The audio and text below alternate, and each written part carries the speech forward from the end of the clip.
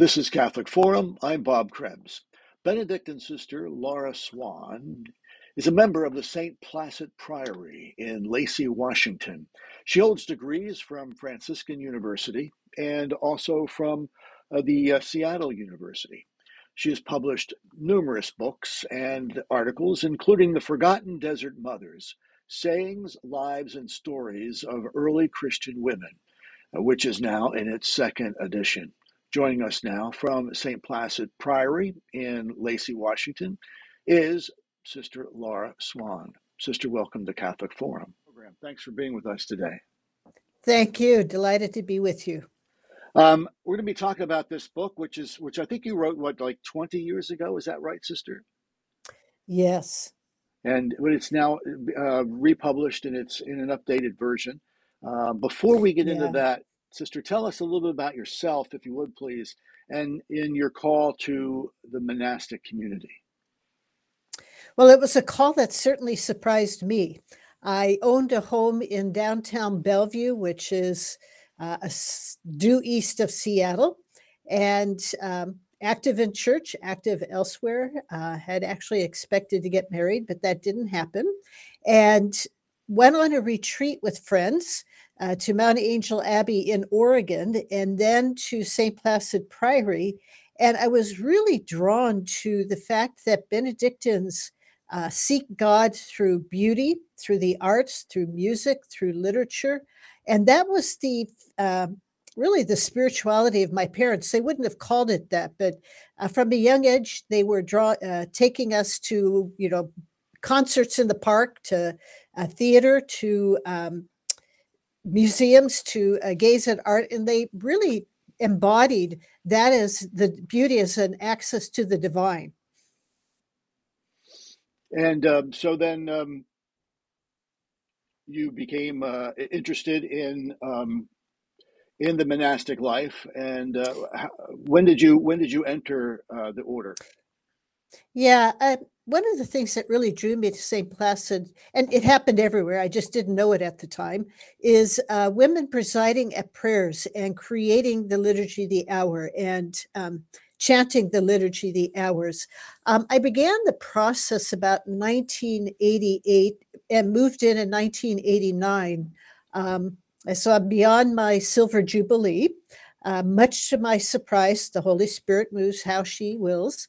2 years after I made final profession in 1996. So in 1998, I found myself elected prioress of my community, which is kind of extraordinary. But I knew what Spirit was calling us to, and I knew what, amongst my few talents, was what Spirit wanted to use at that time. So I had kind of a quick indoctrination into monastic life, and have really found it, although days challenging, to be a really enriching life for me. It's not for everyone, but I have found it to be very enriching.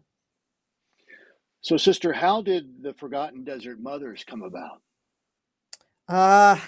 Sister Lucy is becoming famous because I keep starting with her. She was my monastic history teacher, and monastic history does begin in the desert, because Benedict of Nursia, who wrote a rule, which is not a legal document, it's a spiritual document, and he had no sense that his rule was going to end up becoming the standard for monasticism in Western Europe. But he was heavily embedded in desert spirituality and tradition. So we began history class with the desert in the about 250, 300 is where Sister Lucy began. And she kept telling me stories of these great, colorful, wonderful men. And without even thinking about it, I kept asking, well, where are the women? Where are the women? And she got frustrated at me one day and she said, go out and find them yourself. So it kind of became a quiet hobby of mine to go digging around to try to find, because the literature said women outnumbered the men 2-1. And then back to telling the stories of the men. So I just had this file that was growing and growing and growing of stories and sayings and whatever I could find. One day I was talking to an Episcopal church on Celtic spirituality, and I happened to mention that the desert ascetics when the desert was getting too crowded, as they considered it, they moved to the ends of the earth, which in those days was the west of Ireland. And they moved out there. They're famous for these beehive-shaped cells that they built with rock, and continued their life there. And a woman came up to me afterwards, and I have no idea who she is. And she said, "Where'd you find the mothers?" And I said, "Oh, I have this file, and I find one here, and I find one there, and I save it and put it in my file." And she looked at me and she said, "You're going to write a book." And I knew she was absolutely right. And I had no idea how to go about writing a book. And it took a few more years of journeying with these women and continuing to research before I figured out how to tell their story. And one of the things that intrigues me is that desert ascetics, men including, besides the women, were deeply connected with other parts of the church. Although romantically, the stories get, Amma so-and-so went out into the desert and she found a cave and she never saw people again. And she sat out there and, memorized the scripture and prayed morning, noon, and night. But then you really find out people came to her for spiritual direction. She was weaving rope, which was actually kind of one of the core things for the Roman economy. They'd go in once a month to the village and sell their product and buy what they needed. And the first thing they did was to give the first 10% of whatever they earned to the local deacon, who might be a woman or a man. And their job was to use the money to take care of widows and orphans and prisoners and, the things that deacons do still to this day, and then back out into the desert. But they were connected to monastic communities who knew where Amma so-and-so was or where Abba so-and-so was, which cave was there, so they could keep an eye out for them. Oftentimes, the desert ascetic ended up getting convinced to start and oversee a monastic community. They didn't particularly want to do that, but, if Spirit moves you to do something, hopefully we follow the Spirit's lead. And from there, John Cashin brought desert spirituality, the stories of all these great people, to southern France. It was called Gaul then, and that's where Benedict picked it up. So how would you describe then the desert spirituality? Would it be, it's not necessarily all just being alone, but that's a great part of it. If you had to sum it up, how would you do that? Sure. The desert spirituality really is about interior simplicity. It's about removing all the barriers, emotional baggage, attitudes from the past that keep us from a deep and personal encounter with God. And so oftentimes going to the desert meant letting go of family trappings, obligations. Now, I'm not talking about abandoning young children, but going out into the desert was the first step of letting go of everything and then realizing actually the letting go and the work we do is interior. And so the desert just became a place to be free to work on our inner attitudes, deepening in our knowledge of scripture. They were still great readers of philosophy and histories and other literature out there, as well as collecting the homilies of bishops and favorite preachers out there to feed their soul and to help confront them on what it is they still need to let go of that keeps them from yet a deeper loving relationship with God. And their experience of God was very positive, not negative. And it's during a certain period of time in our history, correct? Yeah, really, we still have desert ascetics today. I focused on about 250 to 600 because, of course, my editor wanted the book to come to an end one day, of course. But, the Franciscans originally were women as well as men were carrying forward the tradition of the desert, but desert ascetics were there when Islam passed through, and desert ascetics continued. Islam actually had great respect for these desert seekers. But I want to mention that the desert wasn't always just out in the middle of Egypt or Asia Minor, where there weren't very many people. Especially women oftentimes turned a part of their family estate into a cell just for themselves with limited contact with the family. Some of them moved into mausoleums with this idea of preparing for death, but they would still open up the grill to counsel people who would come to them with questions or problems or, whatever. My guest today on Catholic Forum is Sister Laura Swan, and we're talking about her book, Desert Mothers, The Forgotten Desert Mothers, Sayings, Lives, and Stories of Early Christian Women. Sister, give us tell us about a few of these women. Give us a name and tell us a little bit about them, if you would, please. I sure will. We have the sayings for 4 Ammas, and then we have stories of the lives of many more, but their sayings or their teachings didn't survive. One is Amma Sarah, who is one of the great desert ascetics, i.e., a lot of people knew of her and came to her. And she has this one saying, and I'm quoting, "It was related of Amma Sarah that for 13 years she waged warfare against the demon of sexual sin. She never prayed that the warfare should cease, but she said, 'Oh God, give me strength.'" And what scholars tell us is that the desert ascetics, men and women, didn't want the demonic temptations to go away. In modern times, we might interpret the demons that they're dealing with, in psychological terms, but also the reality of evil. But desert ascetics considered these demons, however you want to think of them, as being essential to their interior journey, that these impulses confronted them that caused them to draw closer to God in order to deal with them and to move beyond them. St. Paul, I pray that this one burden would be lifted from me, but God has decided not to remove it. Of course, I'm not doing an exact quote, but it's that same idea that wound, that weakness, that temptation is often the place where the Holy Spirit is able to slip in and touch us deeply and draw us closer to God. Of course, one of the things is it teaches us compassion for others. So people coming to Amma Sarah would experience a woman who is deeply compassionate about their own temptations, their own challenges, their own woes that they're carrying around with them. Another one whom I also is Amma Syncletica, and there's actually 2 Cycleticas. So I'm quoting from the major one. I mean, that's how scholars have named them. Amma Syncletica said, "There are many who live in the mountains and behave as if they were in the town, and they are wasting their time. It is possible to be solitary in one's mind while living in a crowd, and it is possible for one who is a solitary to live in the crowd of personal thoughts," i.e., again, it's internal, not external, that I can be up on a mountaintop, but have this cocktail party going that distracts me, disrupts me.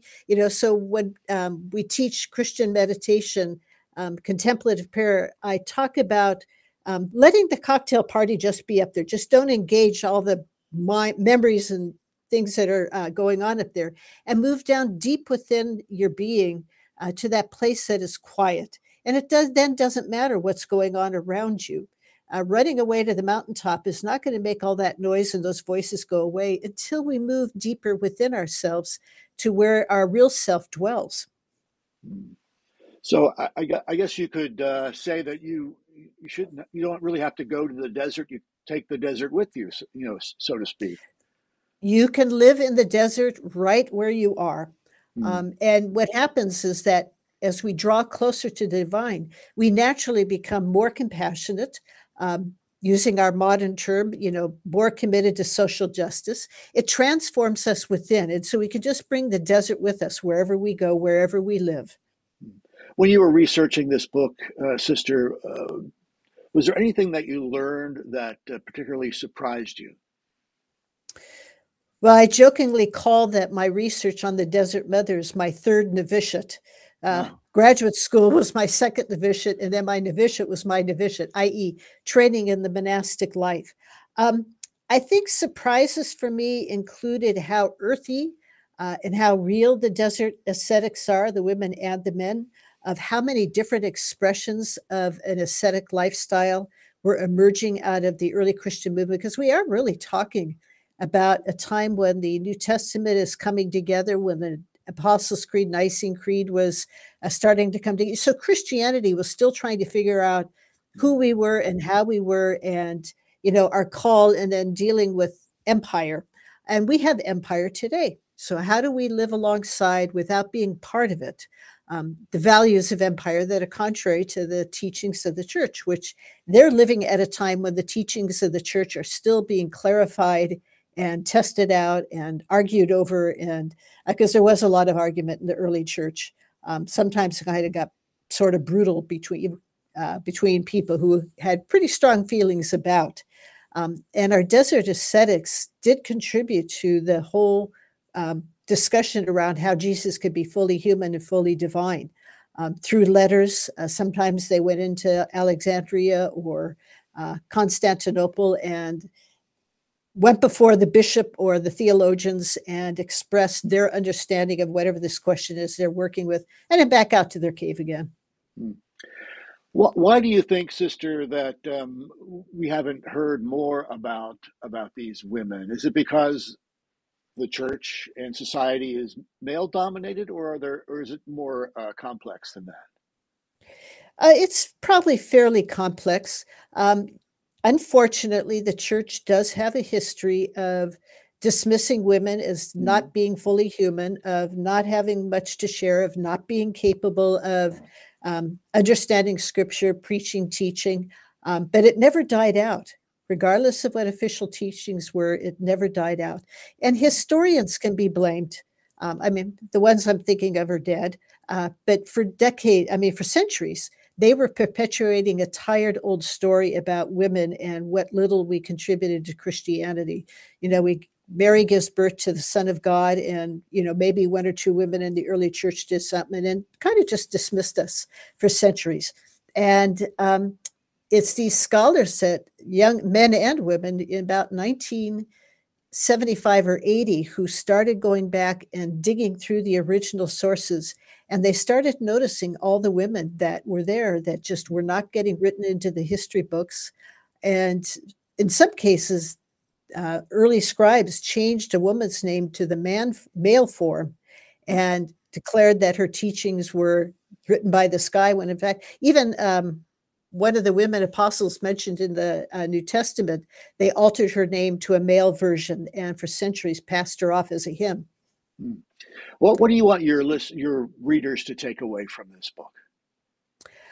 That first and foremost, God desires a really deep relationship with each one of us as individuals, no matter our culture, language, whoever we are, that there is a path that the teachers who have gone before us have shown and have proven to be effective, which is, as I said, around this interior simplicity, about recognizing the abundance of God, of humility, which is not about humiliation. It's about being teachable. It's about saying, I know some things and I have things to learn. I'm just shoulder to shoulder with other people. And through that, Spirit works through each one of us to touch the world around us.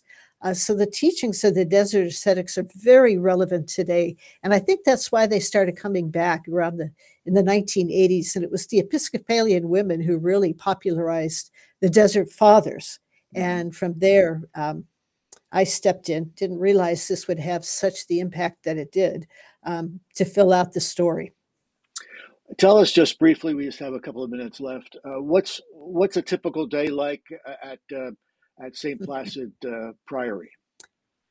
Well, it's framed out with prayer, of course, because we don't need to be anywhere at the crack of dawn. Morning prayer for us starts at 8 a.m. And then we have noon praise, and then mass at 5 o'clock, and evening praise at 6:45. Of course, lunch and dinner in between is shared, as a community. But each one of us has different responsibilities and ministries. And so it's up to each one of us to make time for private prayer and for study and whatever. We have artisans in our house, not my gift, but we have some artisans in our house, and we've kind of have an informal studio for them to work in. You can sort of see what I spend some of my time doing, and I do teach part-time at our local Benedictine University, and I'm the archivist, so I'm digging into our past and trying to preserve it. And we've been out here since 1892, and most people don't even know we're here. Wow. Oh well. There's always plenty to do, I'm sure, right, Sister? Oh, there sure is. Yeah, yeah. Sister, how can our listeners and our viewers get a copy of your book? It's through Paulist Press, which is a Mhm. fairly major Catholic publisher. So Mhm. really, not just Catholic bookstores, but any bookstore could order it if they don't already have it on their shelf. It's pretty easy to get your hands on because Paulist Press is a major uh, Catholic press. Right. And it's also available probably at the local Catholic bookstore and through Oh, I'd Amazon hope and those so. places as well, right? The Yeah, title yeah. is The Forgotten Desert Mothers: Sayings, Lives, and Stories of Early Christian Women by Sister Laura Swan. Sister, thanks so much for being with us on Catholic Forum. It was a pleasure talking to you. Thank you, Bob. And you God take bless. care. Thank you. Bye bye. Okay. Bye bye.